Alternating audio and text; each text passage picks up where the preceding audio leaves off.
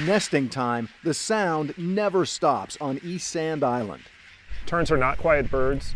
Don Lyons of Oregon State University says the low-lying island at the mouth of the Columbia River, just a few minutes by boat from the Washington shore, is perfect nesting habitat for the Caspian tern.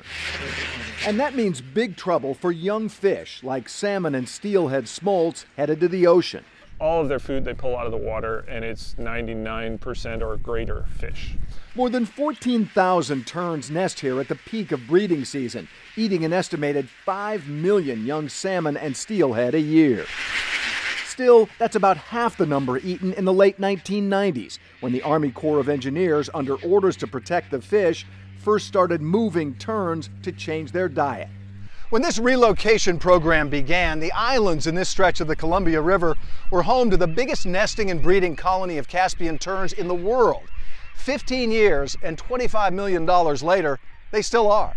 It's a big price tag, says the Corps, but money well spent. Far less than other fish protection projects, for example, renovating dams the Corps operates and the salmon have to navigate. They have a courtship flight display that they do with each other. Lyons, with a team of biologists monitoring the program, has seen progress.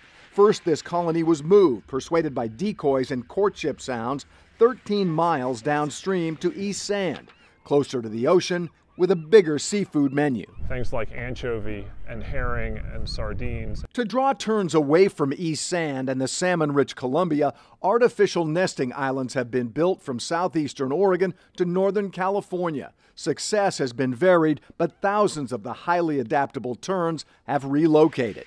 Meanwhile, the available nesting area here has slowly been shrunk. Fencing moved in during the off-season. Yellow mesh discouraging any new nesting sites.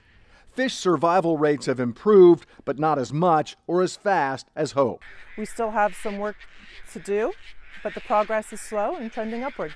And while wildlife managers work the tern problem, another challenge has developed. The double-crested cormorant, now more numerous on East Sand and even hungrier for salmon than the salmon-hungry Caspian tern. The Corps now developing another plan, price tag still unknown, to deal with them.